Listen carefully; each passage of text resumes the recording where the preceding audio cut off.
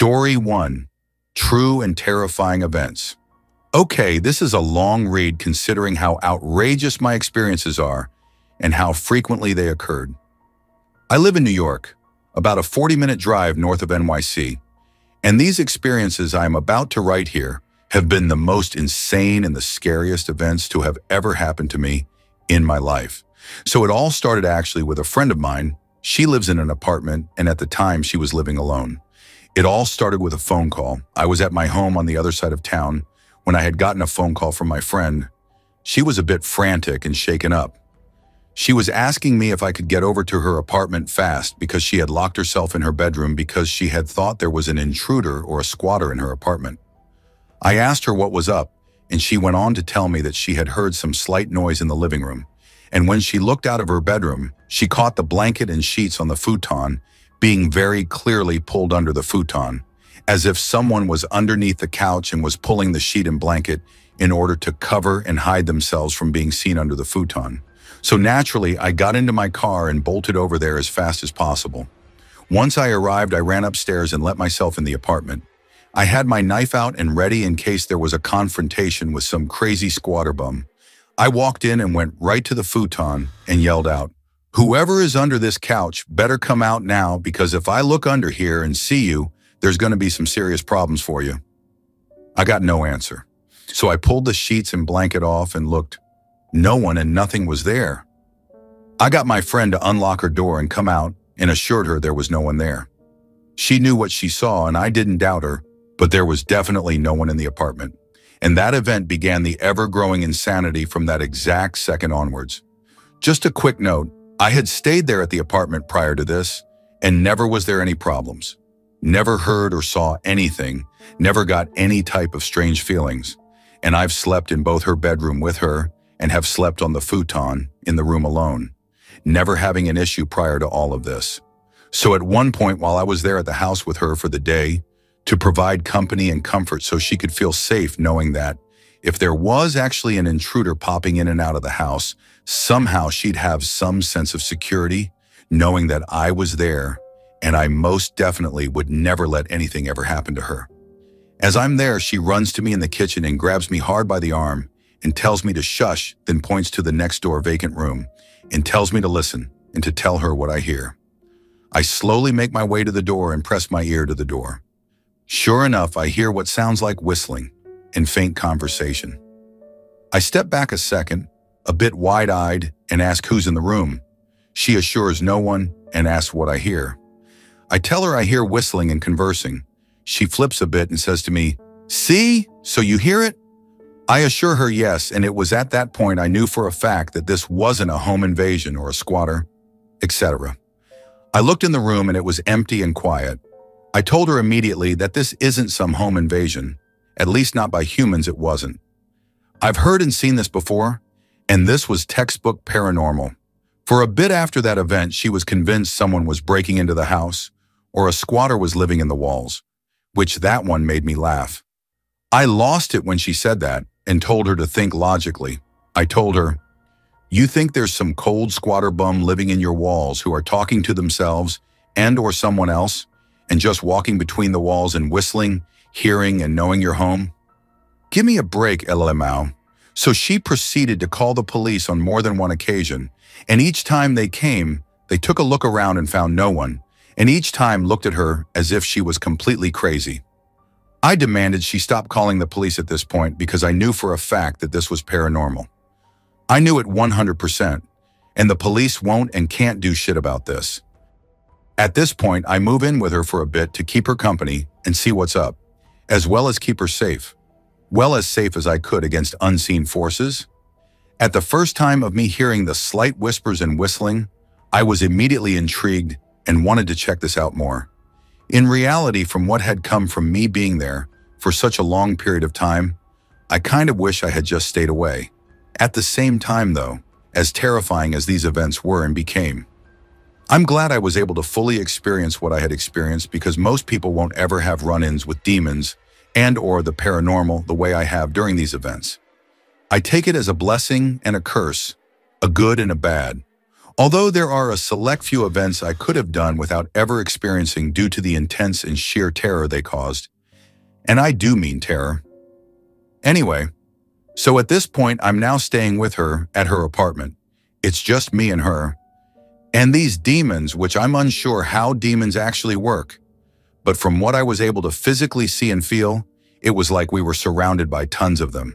And when I say see, I literally mean see. Now, I'm not going to tell you that I was seeing full-form horns, spiked tails, red evil pitchfork demons like from literature or movies. These things were different. Maybe they appeared different to everyone, I can't answer that.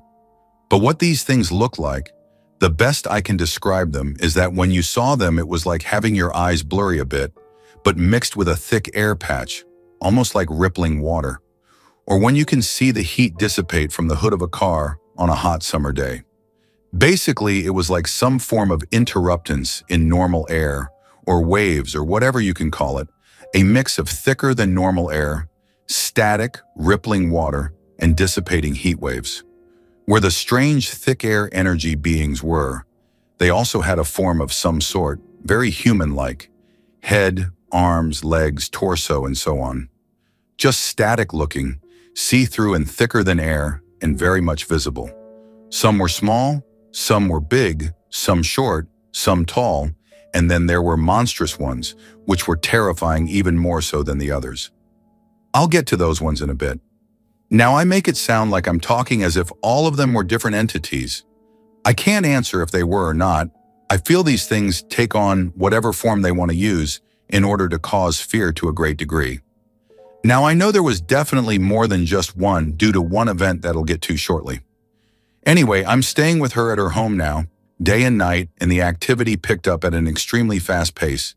The first night we are staying in her room, laying in bed, all of a sudden, it had to be 3 to 4 a.m.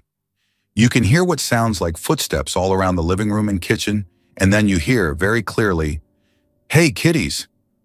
We both look at each other with clear WTF. Looks on our faces, then the cats meow. Then you hear more footsteps and what sounds like something playing with the cats outside the bedroom door. My friend slowly makes her way to the door and gets an overwhelming stench of rotting flesh, rotten eggs, sulfur. The second I was aware of this, my heart skipped a beat, and I knew immediately that this was not good. So my friend makes a noise, and you hear what sounds like a little girl's voice, and then fast, rapid footsteps run to the door, open the door, slam it shut, and run down the steps to the bottom door. The bottom door swings open and then slams shut. At this point, I'm now beginning to become officially freaked the fuck out. As most would, I would imagine.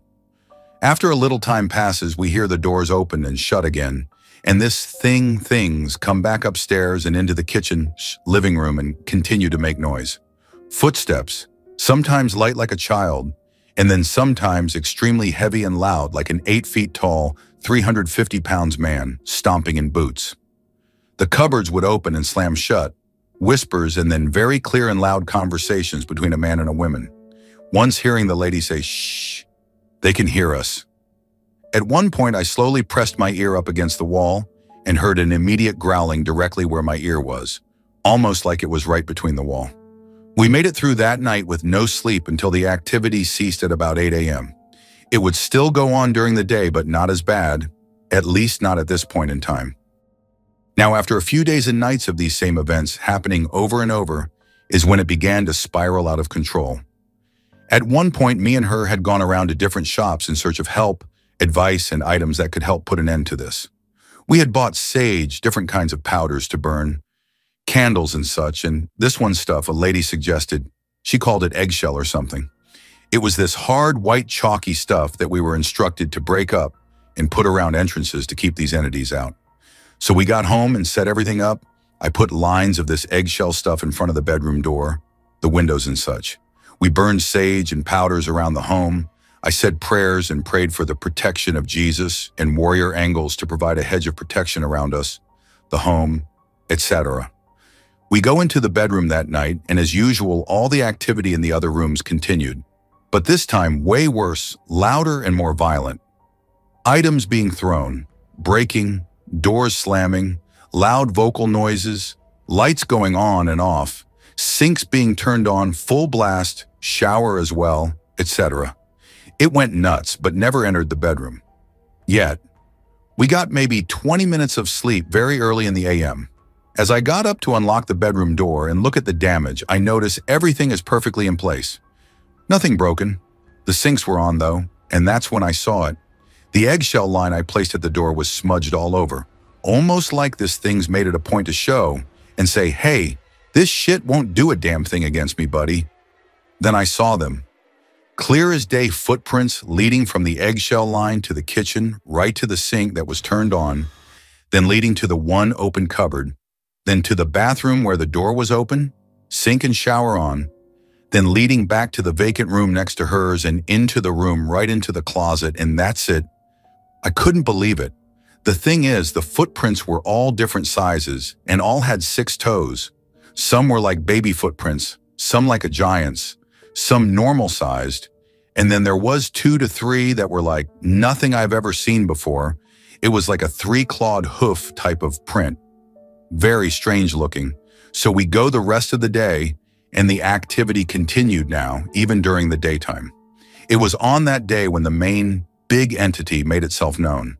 You were able to tell that whatever this thing was, that it was the one in charge. It was huge, had a very powerful negative energy to it, a very low rumbling vibration that was able to be felt and heard, and it would follow me around the home nonstop. When I moved, it moved right after me, staying literally on top of me, and when it would get right on top of, on me, I could smell it.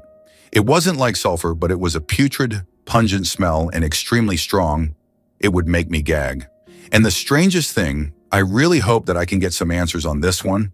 Whenever it was around, we would hear this 3-tone noise. Over and over. It wasn't like singing. It wasn't an instrument.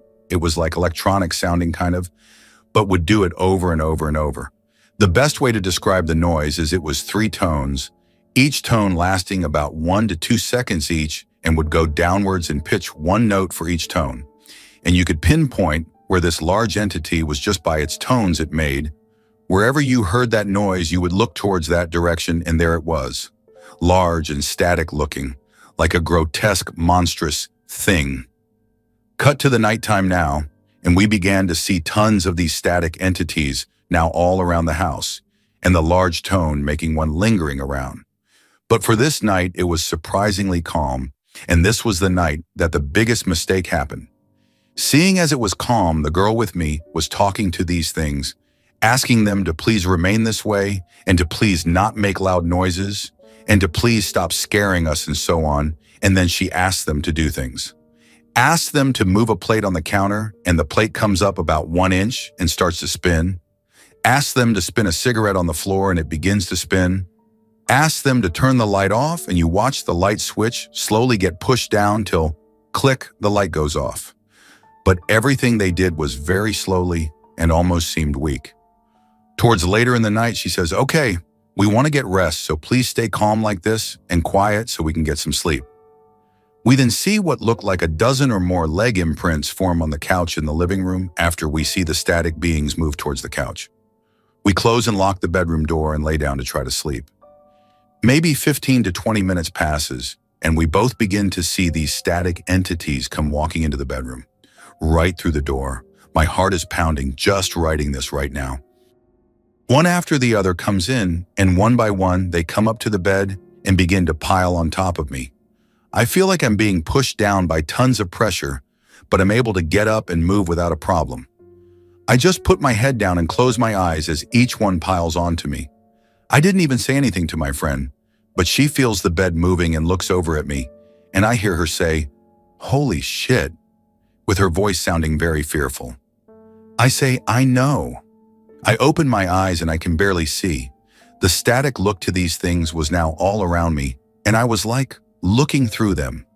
Everything was rippling, wavy and static, and I heard and felt an intense low vibration that made the whole bed vibrate. I had the idea of that since these things were emitting such low frequencies that maybe if we play high-frequency sounds, it would get them away. It did work kind of at first, but they would come right back on me. So we fled the house and drove around all night till the morning. But the big entity The one making the three-tone noise followed, didn't bother us but was just there the whole time, like it was watching us or keeping tabs on us or something. And as we left the house, we looked up at the windows and saw shadow figures put the windows at us. The morning comes and we eventually go back to the house. The activity continues through the day and then into the night. Now this night it got even more so weird. We would look outside and see what can only be described as like hybrid demon animals. Not walking around but just stationary, but you could see them trembling at an extreme rate, like they were twitching or vibrating or something. Their eyes glowed similar to a cat's in the dark. Sometimes they would look like a wolf mixed with a monkey or something. It was really weird. And we would hear what sounded like a huge horde or flock or group, whatever, of flying things circling the house, and it made the entire home shake. Like the entities called for backup or something, and they were in a huge flock circling the home. It really freaked me out hardcore. And it was only me and her who would hear and see this all happening.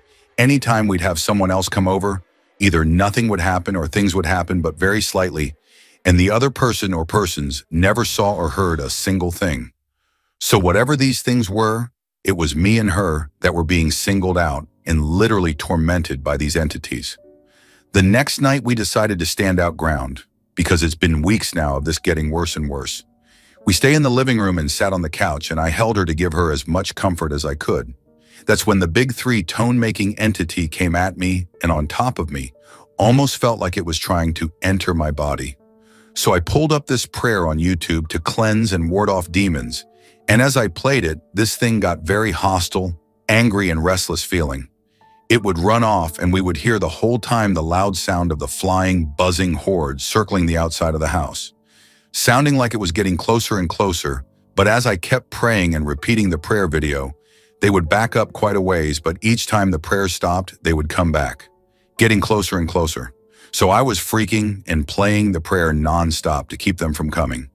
Each time the big entity would run off and then come back, but it would come back bigger than before, I kid you not. This cycle continued for over an hour or two, each time that large entity returning bigger than before, until the final time. This is where I almost literally pissed and shit myself, no joke. It came back this one final time between praying, and this time was gigantic. As we heard it come running, stomping towards us, we saw flashes of red light on the walls near us, and as it got very close to us, its static-looking form took on a different form this time. It was way more visible, almost taking on a near-solid form for a quick second, and was the most terrifying thing I've ever seen in my life. I grabbed my friend as tight as I could, pull the blanket over our heads and start yelling prayers. This time it didn't run off right away, but was yanking the blanket off of us, and I was holding on to the blanket and her with all my life and strength, screaming, praying, and almost in tears from straight fear. I was convinced in my mind that this was it. This all escalated to this point, and now this thing is going to take me or us away or do something intense. After a few minutes of this, it stopped for a bit, but we would still hear the three-tone noise in the other room in the closet, and the cupboards were opening and slamming.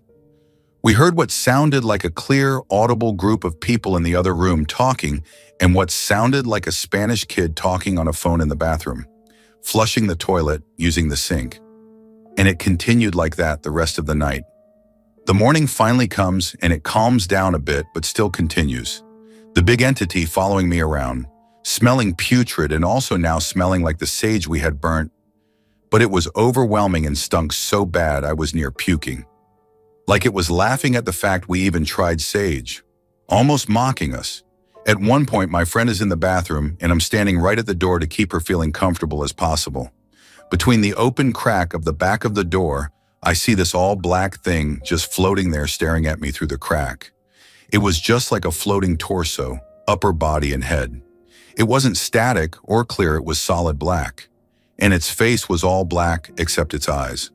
Wide open, never blinking, all black large pupil area with a tiny bit of bright white on the outside, just staring at me. I didn't say a word to my friend because if she didn't notice it, then I didn't want her to even see this thing. Things continued on like this for days and days, never letting up, never stopping, and always getting worse. After quite some time, it was Christmas Eve, and I was going to go be with my family, and she was going to her family as well. We needed a break from that place. So I get to my family's home, and the second I'm there, I feel the big three-tone entity there with me. I start to freak, thinking, no way, this thing is here with me right now. How? Why? As I get near anything electronic, I hear static and electronic disturbance through speakers, radios, headphones, TVs, my tablet, laptop, phone. TV screens would glitch and flicker. Everywhere I looked, I was being made to see these demonic visions, literally everywhere. And there was this large purple mist that was flowing me around. I had this horrid taste in my mouth like rotting flesh, and that putrid smell that the entity would give off, nonstop. I couldn't eat or drink anything due to this putrid taste. Now, my family household is Christian. I was brought up Christian, and my mother especially is very strong in her faith. It gets to be Christmas night, and I ask my family that we come together to pray over me. So we all come together to pray over me at this point, and it got extremely intense. As the praying became stronger, I could feel these things coming off of me. I had my eyes glued shut as we prayed, and at one point opened them up to see a dark black mist in between us all. As my eyes are tightly shut and we continue to pray, it was as if something was trying to pry my eyes open, and as that would happen, I would catch quick glimpses of these terrifying things all around. Towards the end of the prayers, I catch a quick glimpse of this huge, tall entity that took the form of a man about 8 to 9 feet tall and huge, I mean solid, wearing what looked like a tattered suite almost, and a bunch of smaller, demonic-looking entities all around this large thing.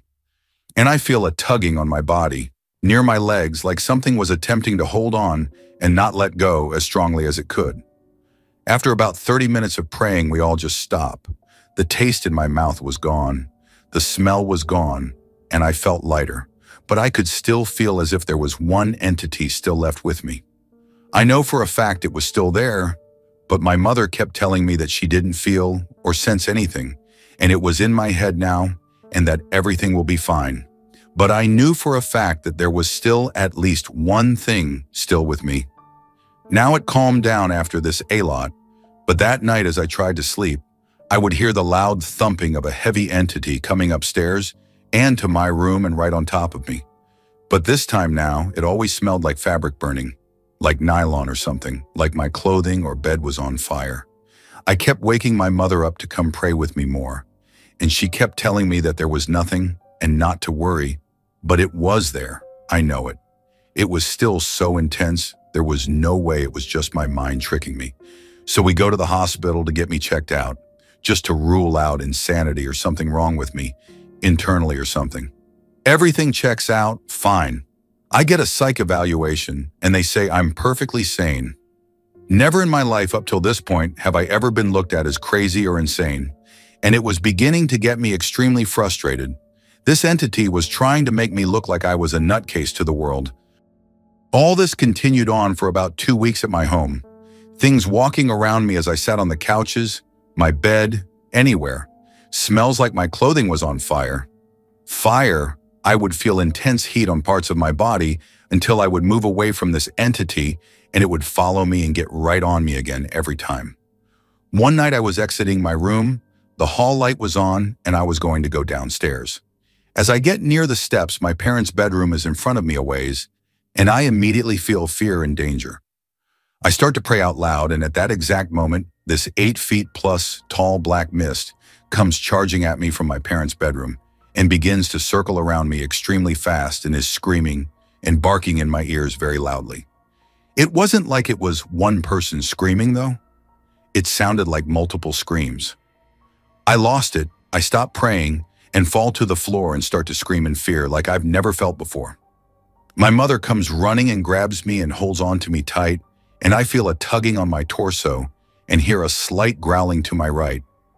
It was extremely terrifying. That was the last big, intense event. After that, it would start to calm down as days passed, but was still there.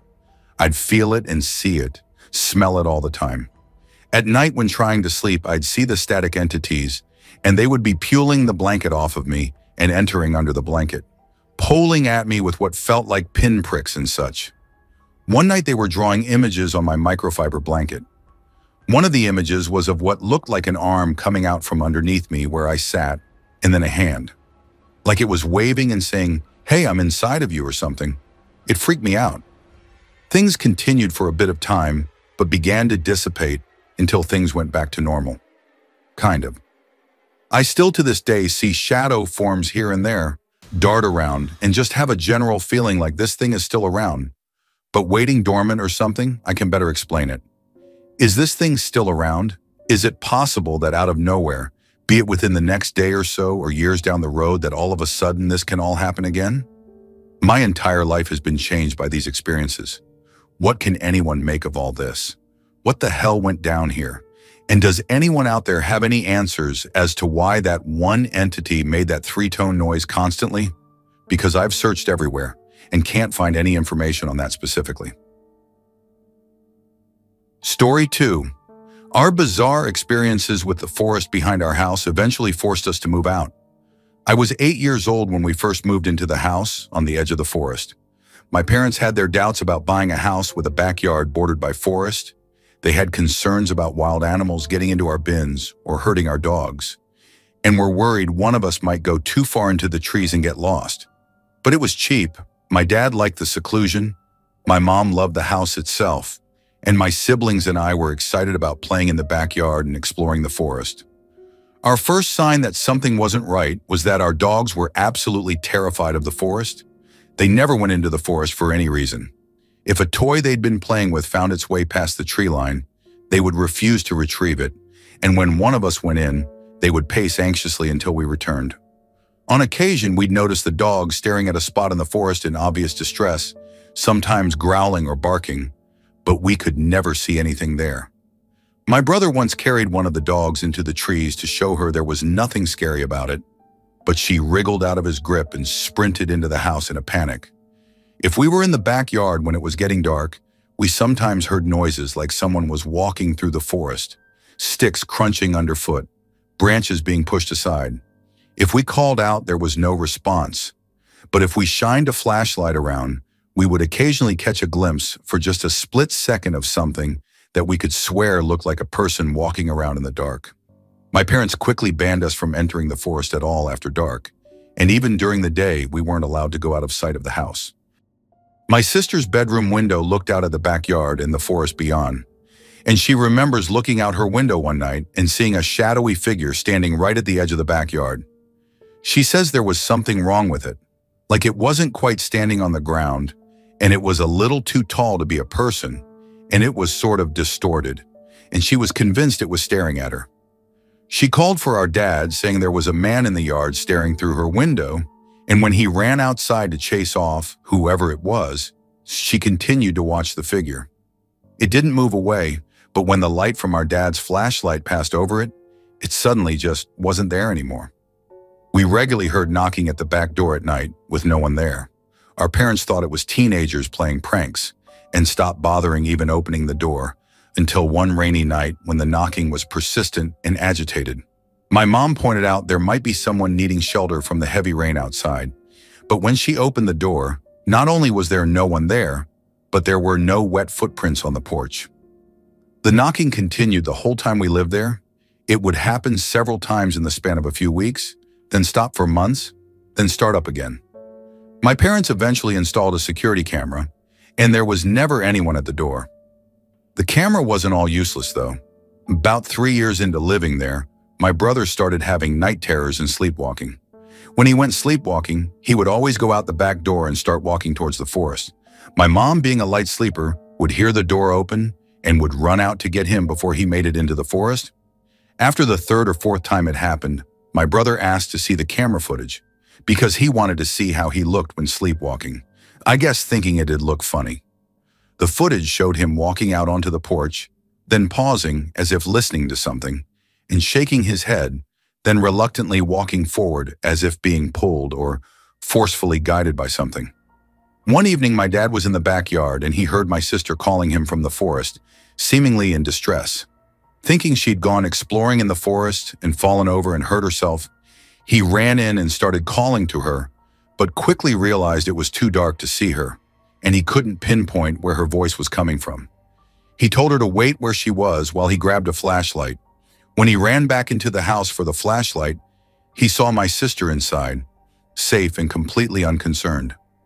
At the time, my dad hadn't told us about hearing my sister's voice in the forest, so when I heard my mom's voice coming from the forest months later while I was outside with the dogs one evening, I didn't question it, despite the fact I'd seen my mom inside recently and hadn't noticed her walk past me. My mom was calling to me, saying she'd gotten her sweater caught in some branches and needed me to come in and help her. As I walked in, the dog started barking, alerting my dad, who saw me through the window wandering into the forest. He came outside and called to me, and I said I was just helping Mom. He yelled back that Mom was inside and I needed to run back to the house as fast as I could, which I did. After this, my parents had a fence built around the backyard and started looking for a new place. In the time between the fence being built and us moving out, it got way worse. We'd hear knocking at the door more regularly, as well as tapping on the windows, as if someone was walking the perimeter of the house and trying every window. We would often hear scratching and scraping sounds on the fence and voices beyond it. My brother's night terrors got more frequent, and one night my mom didn't hear the door open when he went sleepwalking, and he woke up standing at the fence, staring into the forest, with the dogs barking at him. The last morning we spent there, less than 4 years after we moved in, we woke up to find the back door fully open, and the security camera footage showed it slowly swing open on its own. Since moving out, my brother's sleepwalking has stopped, though he still gets night terrors and he suffers from pretty severe anxiety. A few nights ago, he called me out of the blue, and after a bit of small talk, he asked me if I think the door being open that final night means whatever was out there finally got in. He was trying to make light of it, saying he was getting into the spirit of Halloween, joking about how maybe we should all get exercise just in case something latched on to us all those years ago. But I think he's deeply bothered by everything that happened. I know I still am a little. I still get nervous around dark wooded areas. I don't know what I think was out there, in the forest behind our house at night, but I get the feeling that, given the chance, it would have swallowed us whole. Story 3. Got lost in the woods for 8+ hours as a little girl and saw something unexplainable. I grew up in a densely forested rural area in central Virginia, and like most kids my age, 10 at the time of this story, I spent a lot of time playing in and around the woods. My best friend and I had found a creek one day while exploring different deer trails through the woods. This creek we happened on was a very rare find and the perfect spot for us to play. It was wide and deep enough to swim around in and had nice, soft, mossy banks on either side to rest on after we had tired ourselves out. The water was cool and clear, no copperheads and no mosquitoes because the water was constantly running. We were psyched. After a few hours of swimming, we had to walk back home for lunch, but made plans to pack lunch the next day so we could have a picnic on the creek banks and spend the whole day there. The next morning, we set out for the woods at around 1 p.m., planning to have the picnic first and swim after. We entered at the same spot we had the previous day and followed what we thought was the same deer trail. It was not. At the point where we should have found the creek, we walked into a small clearing that was covered in huge, thick ferns. We had definitely never walked past this before. So being both hungry and tired of walking, we decided to eat in the clearing. We laughed and played around there for a while, spitting watermelon seeds at each other from our lunch. It was an absolute blast, and we were both in wonderful, giddy moods.